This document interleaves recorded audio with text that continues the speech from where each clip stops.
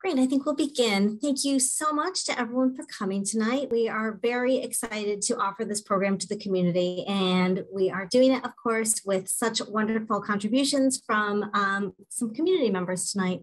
I'm so happy to introduce Emily Channel Justice. She is the director of the Telemetry Contemporary Ukraine program at the Ukrainian Research Institute, Harvard University. She is a sociocultural anthropologist who has been doing research in Ukraine since 2012. She has published academic articles in several journals, including History and Anthropology, Revolutionary Russia, and Signs, Journal of Women in Culture and Society. She received her PhD from the Graduate Center, City University of New York in September 2016. We're also joined tonight by Chris Martin of the Davis Center for Russia and Eurasian Studies, Harvard University. She shares her knowledge and research on Russia and Eurasia to a variety of constituencies, including undergraduate students, local K-14 teachers and students, and the broader community. Prior to her work at the Davis Center, Chris worked at IRAX in Washington, D.C., managing cultural and academic exchange programs in Russia and Eurasia. She holds an master's degree in international education policy from Harvard's Graduate School of Education and a BA in history from Carnegie Mellon University. And I want to thank both of our speakers so much for being here with us tonight and sharing their knowledge and research in helping us understand the war in Ukraine. I also want to thank our partner libraries for helping us get the word out about tonight's program. I want to thank the Belmont Public Library, the Wellesley Free Library, and the Winchester Public Library. Special thanks goes tonight to the Arlington Libraries Foundation for supporting this program through a grant to the Robbins Library for our Civics Engagement Series. And with that, I know we are all real eager to hear from our audience. Before we begin, from our speakers. Before we begin, I do want to let people know that tonight's presentation is going to last for about 30 to 40 minutes. And during that time, please feel free to enter any questions into the Q&A and chat.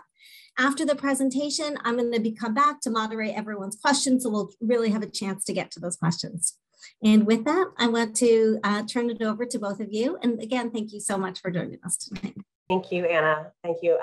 So glad to be here. I'm going to share my screen. So I'm going to get started and then I'll hand it over to Emily. We're very grateful to have the opportunity to provide some perspective and background on the ongoing war in Ukraine. Perspectives from Kyiv and Moscow, what the impacts have and are likely to be, and where the conflict goes from here. And you might notice my background picture is actually a picture of Kyiv, and I haven't had the pleasure of going there myself, but I feel like the images of Ukraine that I've been introduced to over the last 6 weeks have been so devastating. I wanted you all to see this beautiful space. So just bear that in mind as you're watching our presentation tonight. So let's start with what we know, right? So we know that on February 24th, Vladimir Putin, who has been president of Russia basically since the year 2000, authorized an invasion of the sovereign state of Ukraine. And despite Putin's clear intentions, he had amassed over 150,000 troops on the Ukrainian border prior to the invasion. The invasion took the world by surprise, mostly because people couldn't believe that he actually went through with it. So Putin's initial rationale for why he was sending troops into Ukraine was to save the people of Eastern Ukraine. And by that, I mean the area that's marked in red on this map, labeled Donetsk and Luhansk. This is a region known as the Donbass. And why did these people need to be saved? Well, since 2014, when Russia was annexing Crimea, the other area on the map here that is labeled with the color red, this region of Eastern Ukraine also launched into a military conflict. And over the past 8 years, there's been an ongoing simmering military conflict as these regions are home to Russian-backed separatists who have been fighting to break away from Ukraine and become fully independent. Now, why 8 years into this conflict, Putin had to send Russian troops in to liberate these people is an excellent question that doesn't really have an answer, but that was at least part of Putin's argument. There was some hope initially that Putin might stop there, right? If the argument is that you're sending troops in to liberate Donetsk and Luhansk, then there's no reason to send troops into Kyiv, which is in the center of the country. But of course, that is not what we've seen. Over the past 6 weeks, what we have seen is a full military onslaught in Ukraine by the Russian armed forces. The map that is on, if you're looking at it on the left, that's labeled March 13th, shows that Russia launched a three-pronged military attack on Ukraine, attacking from the east through Luhansk and Donetsk, from the south through Crimea and the Black Sea, and from the north through Belarus, which is an independent country, but one of Russia's strongest allies. But the Russian advance, as we know from the headlines, has been largely disastrous, despite the widespread destruction that it has left in its wake. Putin seemed to have the assumption that he could steamroll into Ukraine, take the capital, overthrow Ukraine's democratically elected president, Volodymyr Zelensky, and install a pro-Kremlin puppet in Kyiv. But that clearly hasn't happened. And this is largely because of the response of the Ukrainian people and the Ukrainian military, which has been courageous, united, and rooted in dignity.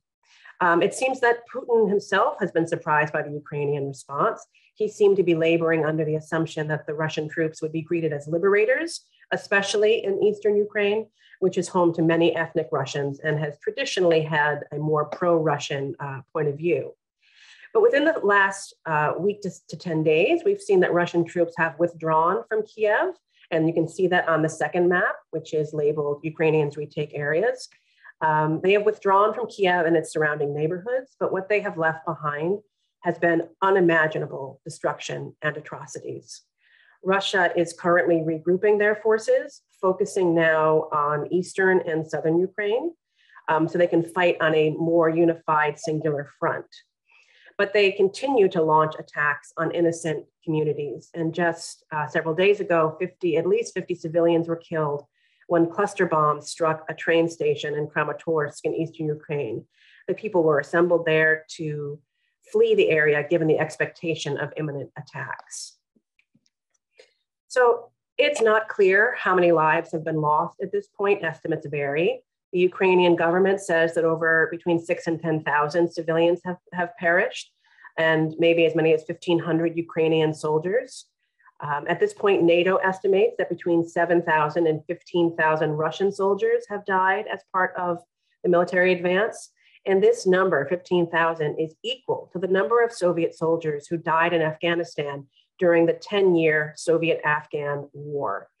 In just 6 weeks, it's likely that over 20,000 lives have been lost, and we really don't know the true scale of what lies within the destruction of the cities of Ukraine.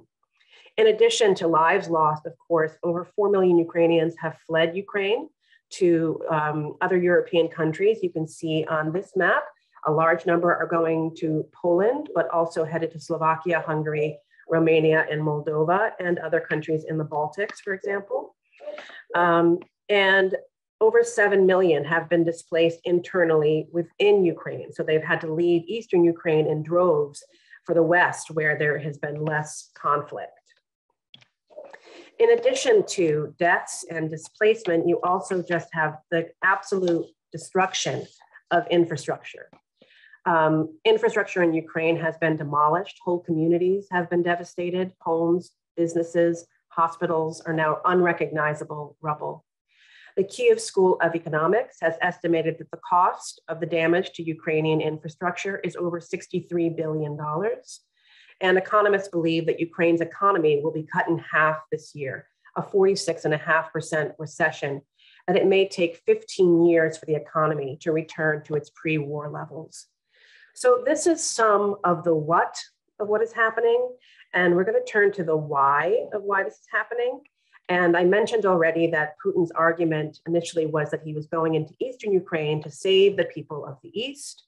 One of the other strong arguments, or what Putin believes is a strong argument, that Putin has made relies on his own interpretation of history. Putin has created this narrative that says that Ukraine is not and never has been a sovereign state. Ukraine and Russia do have close ethnic and linguistic ties. Obviously, they were part of the same country for 70 years during the Soviet period, but they both became independent nations on the same day in December of 1991. But Putin labors under this delusion that Ukraine is not a separate state. And he issued a very long statement that included this quote, which said, "I would like to emphasize that Ukraine is not just a neighboring country for us. It is an inalienable part of our own history, culture, and spiritual space. These are our comrades, not only colleagues, friends, and people who once served together, but also relatives, people bound by blood. It should be noted that Ukraine actually never had stable traditions of real statehood." And so to refute those claims, I'm going to turn it over to my colleague, Emily Channel-Justice, to discuss some of Ukraine's sovereign history, its recent history with Russia, and some of the other reasons why Putin may have chosen to invade Ukraine. Thank you, Chris, and thanks so much everybody for being here, and thanks to Robbins Library for the invitation.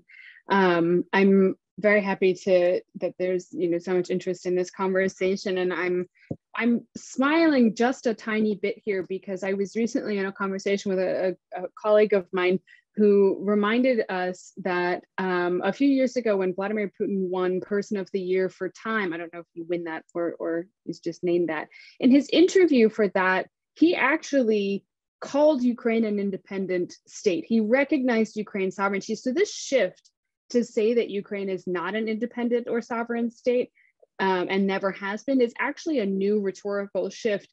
And that's something that makes this whole thing very interesting, because we've been talking about kind of why now, what has changed, and we're not really sure, but we are seeing this shift in Putin's narratives. So I'm going to take us back many thousands of years to start with, and then I'm going to rush through Ukraine's very long history. But as you can see on the map on the left-hand side of your screen, Russia itself is enormous, and Ukraine is really just a smaller, it's not even the largest former Soviet republic, but its smaller size there doesn't really diminish its importance. So what you can see on the right, Vladimir Putin, in his claims for Ukraine, references this historical moment of the Kievan Rus, which is this former empire that started in Ukraine's current-day capital of Kyiv. It was founded in 879, and it is one of the most important parts of Ukraine's history because it was in this imperial period of the Kievan Rus that Ukraine starts to have a code of law. It converts to Christianity as an empire. And we start to see the real development of what Ukrainians end up seeing in the future as their first version of the Ukrainian state, of a sovereign idea of Ukraine. So what you can see on the map on your right, the colorful parts of territory there, those are all, that's how large the Kievan Rus was at its peak. And then I've superimposed the borders of the Russian state in blue and then contemporary Ukraine in red, so you get a kind of idea of how much of contemporary Ukrainian territory was part of the Kievan Rus. Now, as you might know, Vladimir Putin is claiming that the Kievan Rus is the origin point for the Russian Empire. Ukrainians dispute this. That's not part of the narrative of Ukrainian history. And so we're really talking about this mobilization of a specific narrative of history to serve Putin's ends. And this Kievan Rus history is really important to Ukraine. You can see from my dates that the Kievan Rus fell in 1240. So it was really quite a long period of time of establishing, Ukrainian history in a certain way that was then, it's often pointed to as part of Ukraine's historical narrative. Next slide, please. So throughout Ukraine's long relationship with Russia, I'll gloss here over quite a lot of history. Ukraine was part of not only the Russian Empire. After the Kievan Rus fell, this is kind of a few hundred years later, the Russian Empire begins to expand, and then Ukraine becomes part of the Russian Empire, and then later on it becomes part of the Soviet Union. Ukraine becomes part of the Soviet Union, or the eastern part of Ukraine, excuse me, that you can kind of see in the lighter colors of blue here. Those parts become part of the Soviet Union in 1922, and the western parts of Ukraine, going all the way over to the very far part of the map on the left, those don't become part of the Soviet Union until 1945. And in between here, in 1918 and 1922, there is a a historical moment of Ukrainian sovereignty. The Ukrainian People's Republic was established. This is a state-like initiative that had support across a lot of the territory of contemporary Ukraine, but was certainly deemed as threatening to the Soviet Union, and so it was crushed by the Bolsheviks as the Bolshevik power expanded from Eastern Ukraine through to Western Ukraine over the 1920s. And the other really essential part of this story is that Ukraine suffered from a Union-wide famine that affected much of the Soviet Union in 1932 and 1933. This is known as the Holodomor. And this is a famine that, in addition to influencing hunger or causing hunger in several Soviet republics, it was also designed to destroy the Ukrainian intellectual class. So it was a way to functionally destroy the Ukrainian nationalist movement that existed in the 1930s, because Joseph Stalin, who was in power at that time, deemed that too threatening to Soviet unity. And we know that the Holodomor was covered up by the Soviet authorities to the point that even historians who are experts on this topic don't actually agree on the number of victims to this day. We estimate that it was around 4 million people, but high estimates actually suggest that it could have been up to 10 million people. And many of those people, this famine was concentrated in the eastern territories of Ukraine. And when all of those people died or moved further west to try to find food, Russians moved in, built up infrastructure, built up industry, and really changed the face of those regions. And that's one of the important explanations for why there are so many Russian speakers and ethnic Russians in Eastern Ukraine. So I've taken you through a lot of years of history. Ukraine becomes independent from the Soviet Union in 1991, as Chris mentioned, the same day that the Russian Federation becomes independent from the Soviet Union. And you can see on this map that Ukrainians overwhelmingly supported independence in 1991. We are an absolute majority in every single region. There's even a majority of people who support Ukrainian independence in the Crimean Peninsula, all the way at the bottom of the map. 54 is not that high of a percentage, but it is a majority. And so this is significant because we get a lot of narratives about the divisions between East and West in Ukraine. But it's important to keep in mind that when independence was on the table, certainly everybody supported the independence movement. And Ukraine has been working really hard to establish a strong democracy because most people in Ukraine would like to be part of the European Union. They want to be part of international organizations. So that's a conscious effort that a lot of people are making. Next slide, please. And one of the main moments of this claim toward a kind of European future for Ukraine is in 2013 and 2014, which was the Euromaidan protests. And this is a photo that actually happened during my fieldwork while I was in Ukraine doing research for my dissertation. So this is a photo that I took of those protests in December of 2013. So these protests were a way to push back against Ukraine continuing to be part of Russia, or to continuing to orient itself toward Russia instead of the European Union. But it also became a way to establish better democratic values, trying to move away from corruption, from oligarchs being in power. Now, some of these things have worked well, some of them haven't worked well. I would say, the Ukrainian democracy, it is a democracy. It's a very imperfect democracy, as are most democracies. But this protest movement in 2013, it ends in 2014. That's a really crucial moment where definitively Ukraine gets oriented toward democracy. Next slide, please. So one of the other important narratives, we know Ukraine's moving toward Europe, but NATO is really, as far as international institutions go, it's a much stronger narrative in this particular conflict because Vladimir Putin, one of his other justifications has been this suggestion that Russia was being threatened by NATO growth into countries like Ukraine and the Republic of Georgia. So he claimed that he wanted Ukrainian President Zelensky to declare that Ukraine would be a neutral country and not join NATO. One of the kind of important parts of this story, Ukraine's interest in joining NATO comes largely after 2014. And the reason for that is because Ukraine previously housed the Soviet Union's nuclear arsenal. So when the Soviet Union collapsed, Ukraine held most of its nuclear weapons. The Ukrainian government at that time agreed with the Russian Federation, the United States, and other actors that Ukraine would give up its nuclear arsenal in exchange for a guarantee of protection of its sovereignty if its sovereignty was violated. This is what's known as the Budapest Memorandum.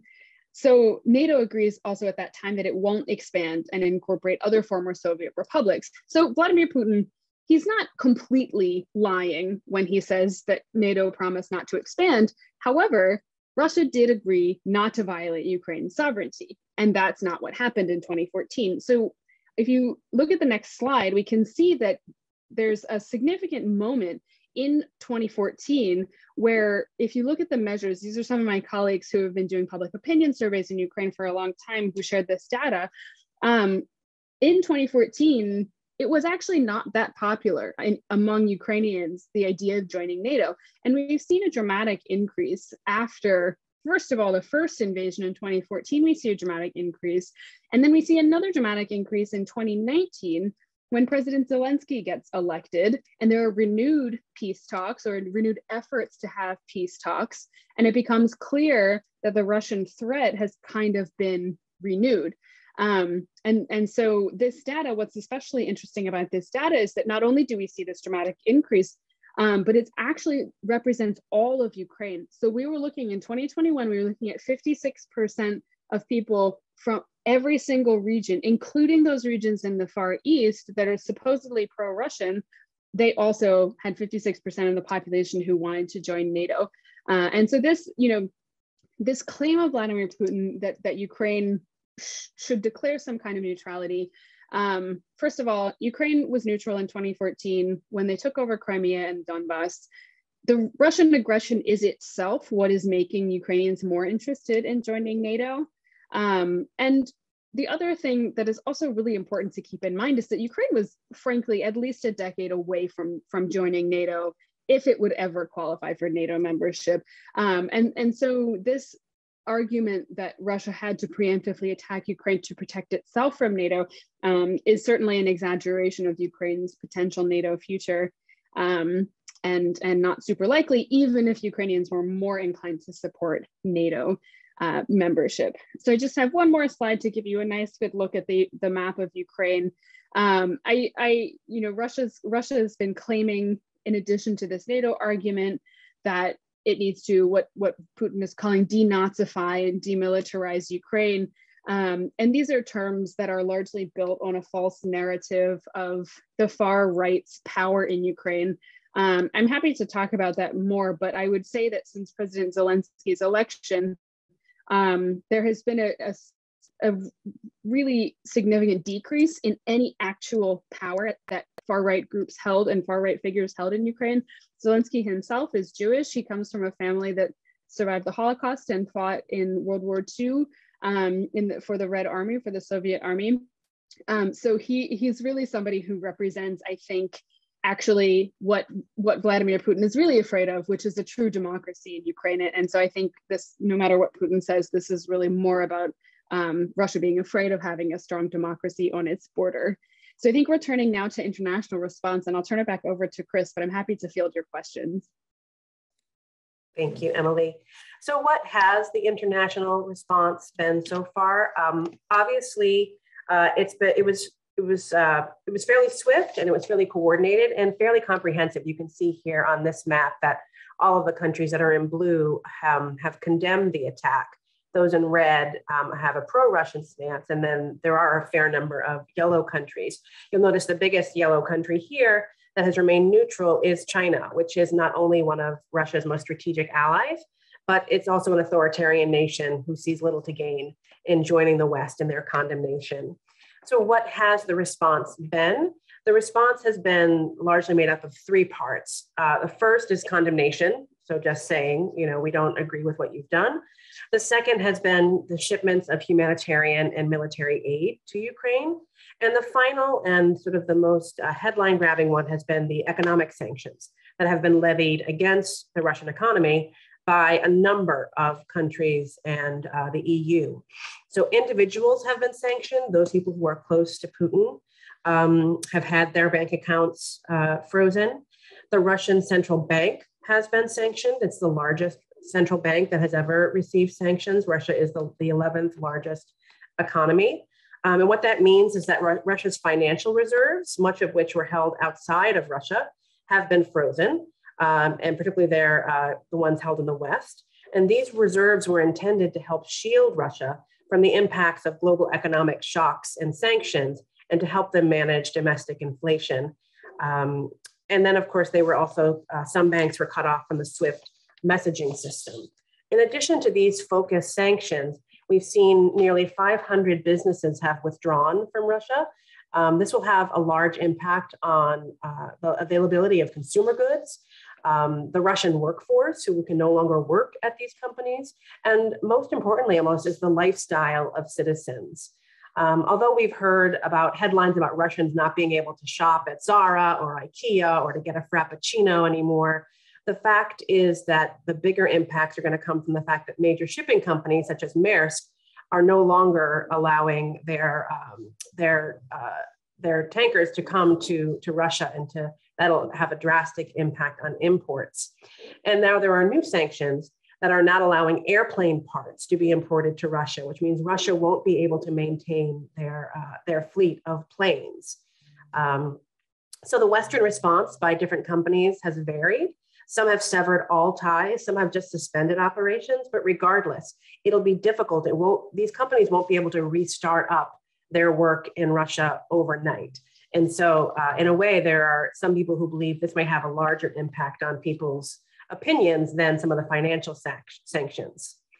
But what more can be done by the West? Ukraine needs more arms, they need more armored vehicles, they need more planes.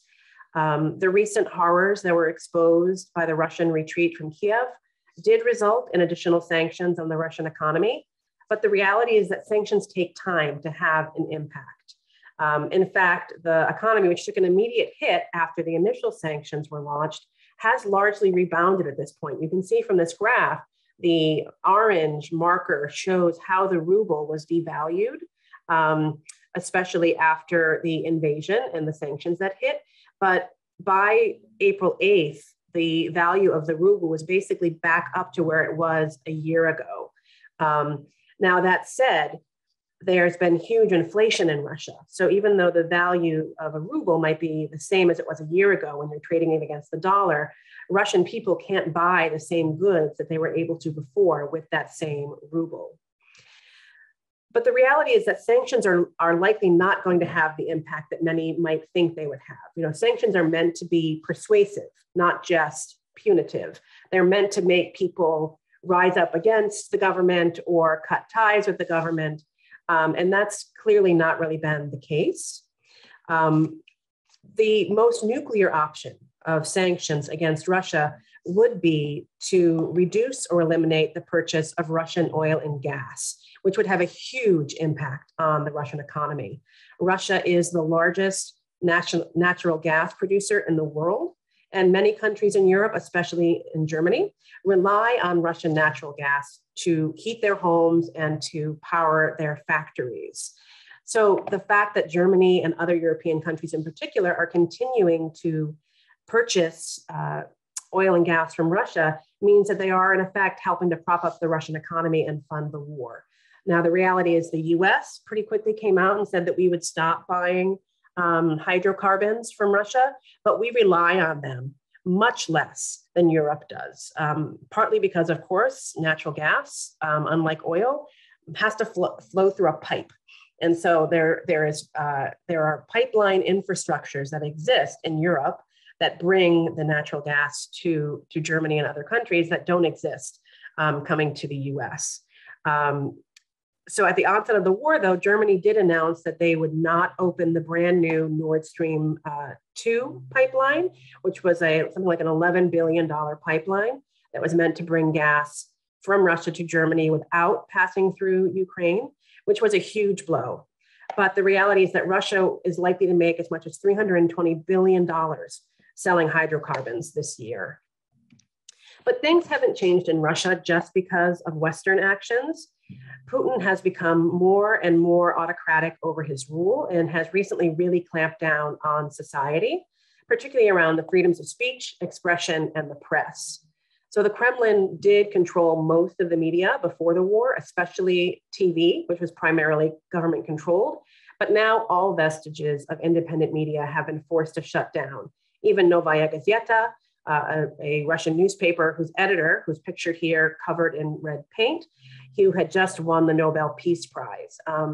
The editor here pictured, he was attacked on a train and called a traitor and covered in red paint for having a slightly more liberal worldview. Most Western social media platforms, Instagram, Facebook, YouTube, have been blocked in Russia. And Facebook was even labeled an extremist organization, which makes it on par with Islamic extremist groups. They also passed a law saying that you can't call what's happening in Ukraine a war. You have to call it a special military operation. And if you are found to be calling it a war on either through social media or through, more likely through the press, you can spend 15 years in jail and receive a hefty fine. So the government controls the vast majority of the media space and the social media space, and it's full of Kremlin propaganda, which is brainwashing a good number of the Russian people. And many truly believe that the war is just a limited military operation and that any violence in Ukraine is justified because Ukrainian Nazis are persecuting Russian-speaking Ukrainians in Eastern Ukraine. So the narrative that is being constantly replayed over Russian media is having an impact on what people believe. Now, there are those who are less inclined to believe the propaganda, who may have access to Western media through the use of a VPN.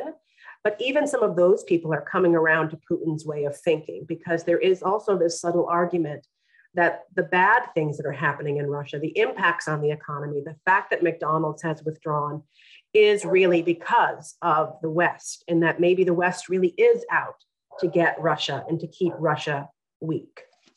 And the last thing I wanted to say about the propaganda space is that it's easy for us to think in the West that Zelensky, who has been so masterful at using social media, appearing on the Grammys recently, making very, very heartfelt speeches in English, in Ukrainian, in Russian, speeches to Congress, to the UN. It's easy to believe that he and Ukraine are winning the information war. And in the West, he certainly is. But in the East, in Asia and in the Middle East, it looks like a different story. In fact, the hashtag I stand with Putin trended on Twitter in early March, largely as retweets from paid accounts that are located in India, Iran, and South Africa. And it has since been banned on Twitter. Political protest in Russia is completely disallowed. In the first week of the war, around 15,000 people were arrested for protesting. Sometimes as simply as standing outside with a blank piece of paper, they would get arrested on the street for that. But at this point, that has really dwindled as people have either left Russia or are too afraid to come out and speak against the government. There does seem to be more of a silent resolve, not really a patriotic response. When Russia annexed Crimea in 2014, there was a strong patriotic response in Russia. Russians were proud to have Crimea back. They were proud that their leader had taken this decisive action. And this is not seemingly the case right now in Russia. That said, you're also not seeing people come out on the street protesting against the violence against the people who are supposed to be their brothers. Recently, the UN kicked Russia off the Human Rights Council, and Russia retaliated by banning Amnesty International and Human Rights Watch from Russia, which means there are also sort of no longer any cops on the beat to monitor Russia's human rights abuses. Now, those who do oppose the war in Russia and have the means to do so have been leaving Russia in droves. It's estimated that around 500,000 Russians, largely the upper middle class, educated intellectuals, have fled Russia as they see no future for themselves there. And there are also, of course, young men who are worried about being conscripted into the army. You can see in this image, this is the prevalence of search terms being searched for on Russian Google, Yandex, in the week following Russia's invasion of Ukraine. So What happens next? Of course, no one can say for sure. We know that Russia is regrouping, focusing instead on bringing their reserves to fight in eastern Ukraine and looking for victory on potentially smaller terms. There are some people who believe that Putin needs to have a victory by May 9th. May 9th is Victory Day in Russia. I mentioned already, and Emily mentioned as well, the fact that Putin has a very sort of warped sense of history, but there's also a very big cult of World War II in Russia. And so there's an idea that if they can bring home some kind of victory by May 9th, and sort of that would help tie the war in Ukraine into this larger narrative around sort of the glorious fight in the Second World War. So I will say that it does seem like the Russians may have maybe learned from some of their early military mistakes in Ukraine, and they have instated a new field general to organize the battle locally as opposed to from Moscow, but morale amongst the soldiers remains low because the Russian soldiers, they don't really know what they're fighting for, unlike the Ukrainians who are fighting for their families, who are fighting for their country, who are fighting for the place that they call home. The Russians don't have that. They don't know what they're fighting for. So it's clear that some of the Western sanctions, the Western response, kicked up a little bit after the atrocities were revealed in Bucha and Kramatorsk. But still, no Western nation is willing to send troops into Ukraine to help fight. They're not willing to go to war with Russia themselves. And in terms of the diplomatic negotiations, they are largely really going nowhere. Russia's initial terms for the negotiations stipulated that Ukraine must agree to remain neutral, meaning they could never join NATO, that they needed to demilitarize, they needed to acknowledge Crimea was officially part of Russia, and recognize the independence of Luhansk and Donetsk. Ukraine, of course, just wants their country back, right? They want an immediate ceasefire and the withdrawal of Russian troops and future security assurances from Russia that they won't do this again. But there's not a lot of faith in these negotiations, and you can imagine why. Why would anybody trust Russia at this negotiating table? Russia has indicated that they're willing to stop the hostilities during the negotiation process, but that's never been true. They've continued to bomb Ukraine, even when the negotiators are around the negotiating table.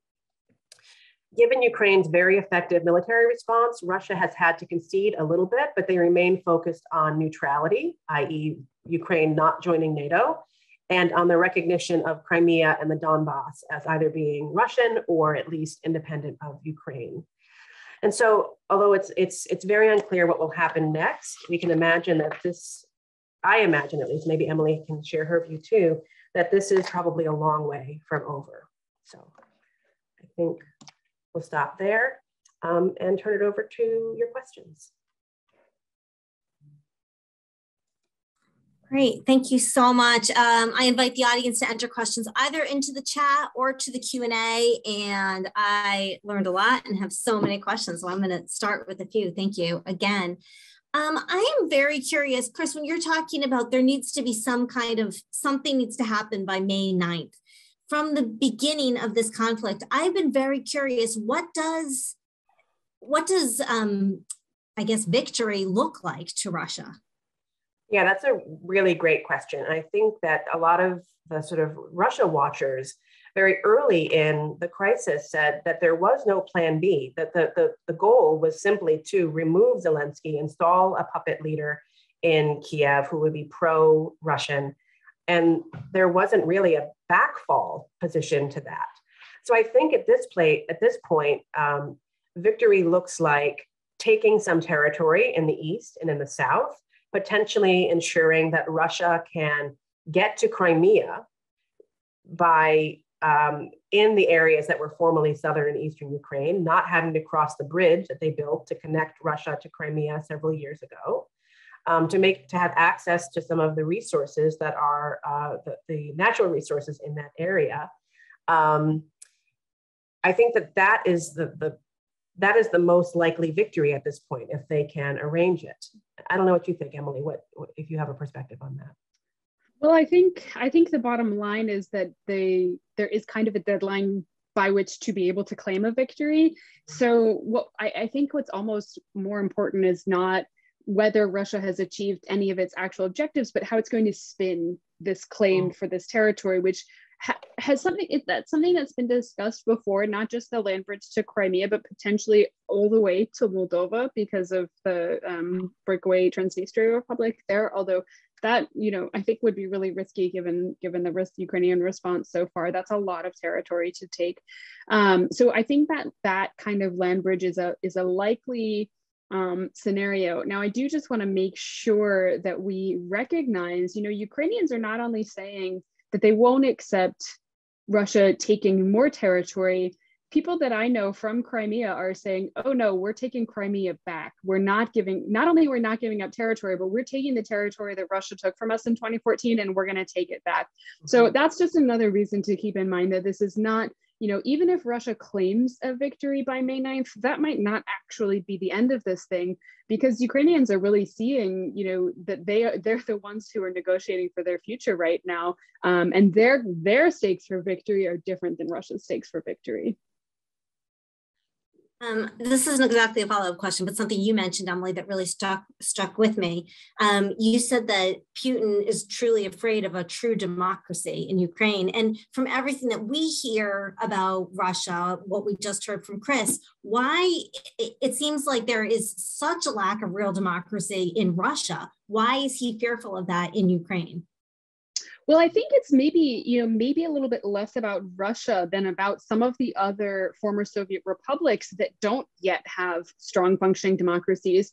The Baltic states are really the only former Soviet countries that are in the European Union, they're in NATO. They have not just strong, but internationally recognized democracies. Ukraine is on the path, Georgia is on the path, but a lot of the other countries, especially in Central Asia, aren't close to that, but they are kind of more equivalent in population size to Ukraine than they are to Russia. And so those countries turning away from the Russian model, away from authoritarian politics, that's something that would really influence Russia's influence in the region. I do think that Putin is at this point fearful of every threat to his power. So he probably is fearful of any kind of potential uprising within Russia, but I'm sure Chris can tell us that that's not especially likely. Yeah, but I think there's like a psychological issue here too, right? Not unlike the Soviet period when it became increasingly clear to the people in the Soviet Union that people even in the Eastern Bloc were living better than they were, that they had more access to a few more rights, a few more consumer goods. And I think that Russia making this argument that Ukraine, we are brothers, we are one nation. If Ukraine is a functioning democracy that has more liberal policies, that has more freedoms, that has more access to the West, that is eventually going to reflect badly on an increasingly authoritarian Russian regime. Now, I don't think that means the Russians are necessarily going to rise up in the street, but I do think that Putin sees that as being problematic. For people to, and it's a lot harder to hide in a world that has social media, in a world that has much freer communication. We have some questions from the audience. The first question, why is Patriarch Kirill not spoken out against Putin's aggression and war crimes? How vulnerable is he to Putin's assassins, since Putin claims to be a strong supporter for the Russian Orthodox Church? And is the desire for a mythical one true Orthodox Church self-serving? Lots of questions in there. Yeah, so I don't think that Kirill, who is basically the Russian equivalent of the Pope, the head of the Russian Orthodox Church, I don't think he's worried about assassination. I think he's very much on Team Putin. I think that it benefits the church terrifically to be closely aligned with the Russian state. It's a very rich institution. They benefit from a lot of sort of intergovernmental affairs. And Putin, one of the things, some people argue that the difference between the Cold War period and now is that the ideology isn't there anymore. There's not sort of the ideological differences necessarily between the West and Russia. But if there is an ideology in Russia, it's this idea of conservative Christian family values. And we've seen that in how Putin has really come down harshly against LGBTQ rights and other things that he sees as sort of decadent Western traditions that are being increasingly embraced by the West. And that benefits Kirill, who is interested in who is very much behind this idea of the Christian these Eastern values, these Slavic values. So that benefits him as well, and that's why he hasn't spoken out. I'm not sure, Emily, if it's worth talking about the fissure between the Ukrainian and the Russian church in this regard. Yeah, and this is something that it happened, in 2016 was Thomas? So in 2016, the Patriarch Bartholomew of Constantinople, who's the leader of the overall Orthodox Church, I'm definitely not a religion expert, so please excuse me for using the incorrect terminology. I put you on the spot. It's one of those, I spent a really long time getting my churches right because this is an important question. So Patriarch Bartholomew recognized the independence of the Ukrainian Orthodox Church, which was claiming that it was separate from the Moscow Orthodox Church. And that was under the previous president. But that was a very significant shift. The Ukrainian Orthodox Church had always been allied with the Russian Orthodox Church, but wanted its head to be in Constantinople and not in Moscow. And so there has been this diminished power of the Russian Orthodox Church since Thomos. And while that isn't exactly linked to what we have seen in the past 6 weeks, I think that's part of that shift in Putin's perspective. Like I mentioned, he used to recognize Ukrainian sovereignty and he started not to. And part of that is because these huge institutions, the Russian Orthodox Church has a very strong influence in Russian society, just in terms of, it being really the dominant religion. And same with Ukraine. The Ukrainian Orthodox Church it's a very significant actor in Ukrainian internal kind of not only cultural norms, but just sort of the role that recognition played was really significant. So I wouldn't understate the importance of that, even if it isn't exactly, a kind of process that we can identify. Another question about religion. I know that I was so surprised to learn that Zelensky was a Jew. And it made Ukraine seem like a much more liberal place. And if you could just touch on the place of Jews in Ukraine and how potentially Zelensky's Jewish background has impacted Russia, the way that Russia is treating Ukraine right now. Yeah, great question, because this is all wrapped up in these ethnic identities. Russia and Ukraine, both very diverse places. We've both mentioned Orthodoxy, but Ukraine, I can speak more specifically to, has a very diverse population. The Crimean Tatar indigenous population from Crimea is largely Muslim, although they also have some Jewish people of Jewish faith as well. So Zelensky in interviews in the past has identified as a kind of an average Soviet Jewish family. So not an especially strongly practicing Jewish family, but one that does identify as Jewish. If you look at Ukraine's history, it has had a fraught relationship with Jews, and probably we don't have time to quite go into that much detail there.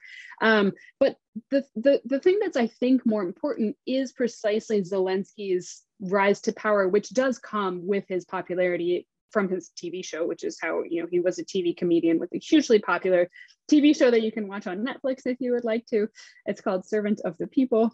But he really used that popularity to become president. But it does indicate, there has been a shift toward more liberal values in Ukraine. Ukraine has a better record than Russia in terms of things like LGBT rights, in terms of things like protecting ethnic non-discrimination, for example. It's not great, right? Like, it's not a country that's known as a melting pot like the US, and we have our own problems, even though that's our whole self-identity, right? But Ukraine is really making moves to work toward that. And Zelensky, I think, is kind of a representative of that shift toward these more progressive, more forward-looking values that previous presidents did not have. And that's why the whole question of denazification is such a weird irony, because, Ukraine is not run by Nazis because they wouldn't support any of those moves. So that's, again, just to go back to these sort of contradictions in Putin's justifications. Thank you. Fascinating. The whole thing's fascinating. Another question from the audience. Suppose the Ukrainians expel all Russian forces from the territory that was Ukraine in 2014, i.e. out of both Crimea and the Donbass. Is the war over then? What happens? So I think that's obviously a very complicated question. I think that Emily's not wrong, that Putin has to be able to spin this for a win in some way. And I think that if things look increasingly like the Ukrainians have the upper hand, even in this sort of renewed fighting in the East and the South, I feel like at that point, Putin begins to up the stakes. And I think that's when you begin to worry more about the use of chemical weapons or even the use of limited nuclear weapons. And I think that an interesting anecdote that one of my colleagues at work mentioned was she said that there was an American general who was speaking to a Russian scientist who he developed rockets. And the Russian scientist said to him, okay, you're in the military. How often do you think about your nuclear weapons? And the American said, never. We basically operate like we don't have them. And he said to the rocket engineer, how often do you think about your nuclear weapons? And he said, every day. So there's a real difference in the way that America and Russia conceive of our nuclear arsenal, where for the Russians, it is very much a present part of their potential strategy. And so what I worry about is if the war continues and if things go badly, even more badly for Russia, and certainly my hope is that Ukraine is free and peaceful again, that Putin is not going to go quietly, is my fear. I think, Chris, you sort of did address this issue, but another question from the audience. I have heard from a Russian professor and a friend that most Russians know what Putin is doing in Ukraine, but are too afraid to say or do anything, but appear supportive of Putin. What is your perception of the level of Russian knowledge of the war? And I think you did sort of address that, but it is a really interesting topic, particularly as we think of what does democracy mean and how does democracy play into this conflict? Yeah, so I mean, you can't trust opinion polls. Obviously, people are not comfortable in responding truthfully to polls. And so polling data is more or less useless. But I think that you can't assume that Putin doesn't have popular support. He definitely does have popular support. He definitely has people who want to stick their head in the sand and don't want to acknowledge this is happening. So I think it really runs the gamut. You know, we had a lecture at the Davis Center a week ago by a very high profile Russian historian who is still living in Russia. And his impression, and again, it's a sort of a Western Russian impression, because he lives in one of the Western cities, was that people know what's happening, right? And they either don't feel comfortable speaking out. Some of them are forced to speak out. You know, there's a lot of, there was a letter that came out from Russian rectors. Russian rectors are basically the deans of Russian colleges, and they're basically state employees. They're not individual, independent sort of university employees. And a lot of them came out and signed a statement supporting the war. And, you know, his argument was these people, they don't necessarily have the free will because if they want to keep their job and if they want to stay safe, they have to come out. So I don't think we have a great sense of where the dividing line is between people who truly believe that this is right, people who have a true understanding of what's happening. But we also hear these anecdotes of people who, you know, there's Ukrainians who have have family members in Russia and vice versa. And there was a heartbreaking story I just read about in the paper where a young man, his father lived in Russia, he lived in Ukraine, and the war had been going on for a week and his father hadn't called him to check on him. And when he called his father and said, what gives? Why haven't you called me? His father said, what are you talking about? That's not really happening. That war is, you're making this all up. And so his own father didn't believe him. But I think for those people who have family in QAnon or who are on the sort of the liberal and conservative divide in the US, there's different conceptions of reality. But I think it's really hard to say one way or the other, sort of what the percentage breakdown is of who believes what. Right. To kind of wrap up, we have heard, of course, from you as well as from following the news, the horrific death toll, the disruption of lives in terms of refugees, people leaving both Russia and Ukraine, the huge numbers of both Ukrainian casualties and casualties of Russian soldiers. What would be a rebuilding? How will either of these countries kind of start to come out of this? We of course, are praying for a peaceful outcome. When it does end, what's going to happen to Ukraine? How does Ukraine rebuild? Well, I think to start, it's going to take rather a lot of investment from the countries that have responded most strongly to Russia, as well as those financial institutions. Chris mentioned this just sheer destruction of infrastructure. Ukraine had put a lot of money in the past few years into revamping its roads and really putting a lot of money into modernizing some of its transportation systems. All of that has been destroyed. Ukrainian educational systems are being absolutely destroyed right now. So to some extent, it's also about meeting Ukrainians kind of where they are now and what they're asking for. And I do mean military aid that Chris talked about, but I also mean, a lot of universities right now are offering fellowship programs to bring people temporarily to the US, that sort of thing. But the Kyiv School of Economics, which you mentioned, Chris, is an institution that's advocating for a lot of non-residential fellowships as well. There's a lot of people who are staying in Ukraine right now, and they do not want to leave. So we also have to think about the future of Ukraine, rebuilding Ukraine as putting, helping people want to stay in Ukraine so that they can rebuild. One of my contacts at Kyiv School of Economics is really fearful of a brain drain because of this, that all this money, the only money to support Ukrainian academics is going to be external, and they're going to have to leave, where he is really an advocate of making sure that people have reason to stay. Now, I say that but also knowing that almost everybody I know from Ukraine has stayed in Ukraine. They want to stay, they don't want to go anywhere, they want to help. People are returning to Kyiv already. They're really looking at how they can go back to some semblance of a normal life to help kind of move forward. And that's something, where while we do have to be kind of conscious of how we're helping in terms of making sure people have resources that are available, the will to rebuild, I think, is going to be really, really strong. So finding ways to support that is going to be, for Ukraine, I think, the best bet. Yeah, we're almost out of time here. So I just wanted to ask one last question. Here we are, a room full of people from Eastern Massachusetts. What do you think is the most helpful thing that people here can do today to support Ukrainians? I think one thing they can continue to do, and they're doing a great job of it tonight, is to keep thinking about what's happening. We live in a very short attention span world. We saw that Will Smith hitting Chris Rock knocked Ukraine off the front page of a lot of newspapers. And the people of Ukraine are living with this every day and are going to continue to live with it for years to come, right? This is not a problem that's going to be fixed overnight. And as somebody who has long loved Russia, the people of Russia are also going to be dealing with the consequences of this for a very long time. So I think that one thing they can do is remain invested as being global citizens and knowing what's going on. And I think Emily may have some suggestions too for specific actions that people can take. Yes, I'm going to put, and totally, absolutely agree, 100%, Chris, it's really essential to keep paying attention. I'm going to put in the chat the Ukrainian Research Institute's website.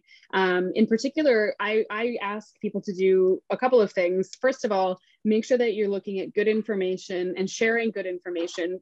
Tonight is an example of great information, so thank you for doing that already. We have places listed on our website that will point you to some of that good information.